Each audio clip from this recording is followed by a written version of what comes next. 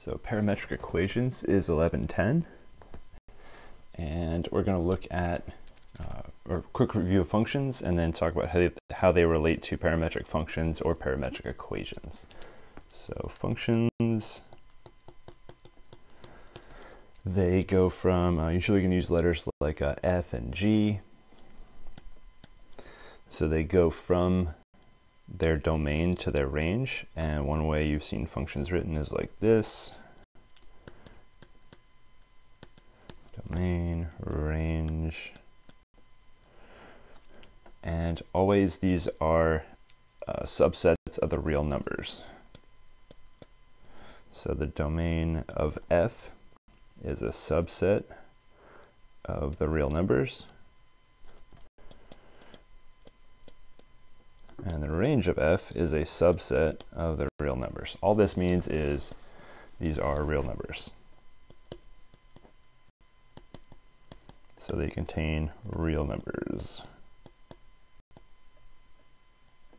So the reason I'm making a big deal about this because we're about to look at functions whose output is not real numbers, but a two-dimensional output. These functions could be graphed just like this.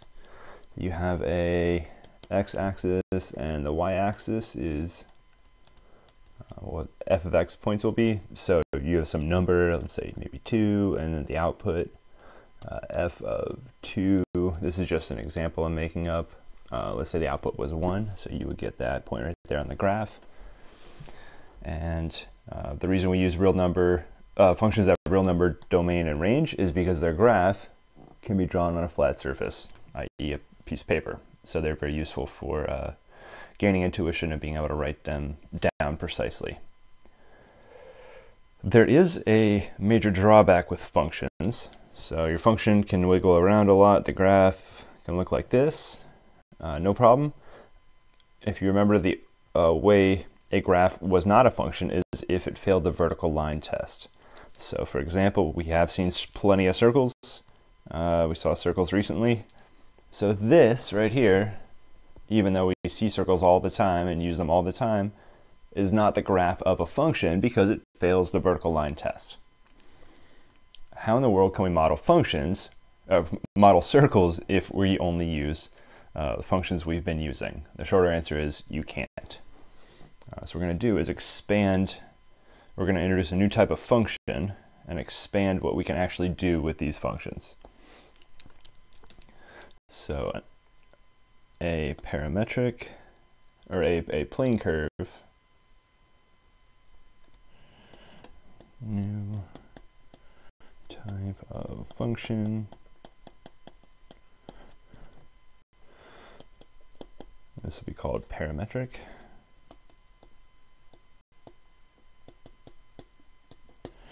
The reason we call it parametric, it uses a input parameter that does not show up explicitly on the graph. So this will be is of the form. We're going to use a capital letter for these functions. I'll go with a capital H. And let's go up real quick. This was one way to talk about how to represent a function. Another way to talk about a function is to write the domain into the range of f. And so I'm going to use this notation down here. So the domain is going to be, it won't necessarily be all real numbers, but it will be a lot of the real numbers, or some of the real numbers. And the range, normally our functions went from the real numbers to the real numbers. Now we're going to expand this out a little bit, and the range is actually going to be R2, or it will have two-dimensional outputs. So we're going to use the letter T for the input, and the output, because it's 2 dimensions, it's going to look like a point or a vector. Doesn't really matter. Probably point's a better way to think about it for this purpose, because when we graph them, they're going to graph out as a bunch of dots on the graph. So point's a little more useful here. Because we're outputting in 2 dimensions, I'm really going to need 2 separate functions f of t and g of t. Doesn't really matter the two letters you use here, f and g. You're going to really commonly see the first function called x of t and the second one is y of t. So it causes a little bit of problems with the notation because x could represent a function or also could represent the coordinate. It turns out that they both basically mean the same thing when you have a little more understanding. So I'm going to stick with the f and the g for now, and just know x is going to be the f of t function and y is the g of t function. When we graph, let's talk about the clueless method of graphing. It's very useful when you don't know what you're doing. So we go to graph this, we make a table of values.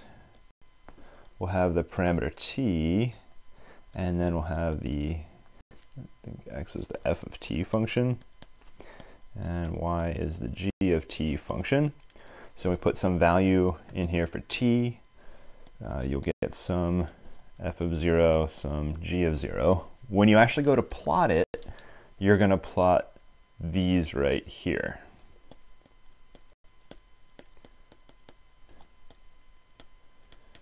So plot the point,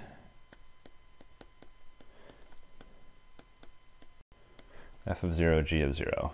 And what you're going to notice is this parameter, this t value, does not directly show up on the graph.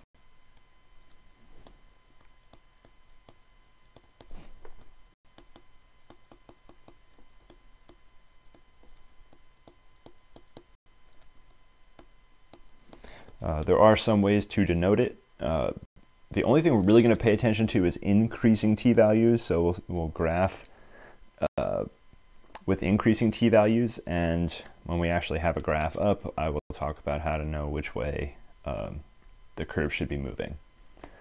So I think it's best, and usually our domain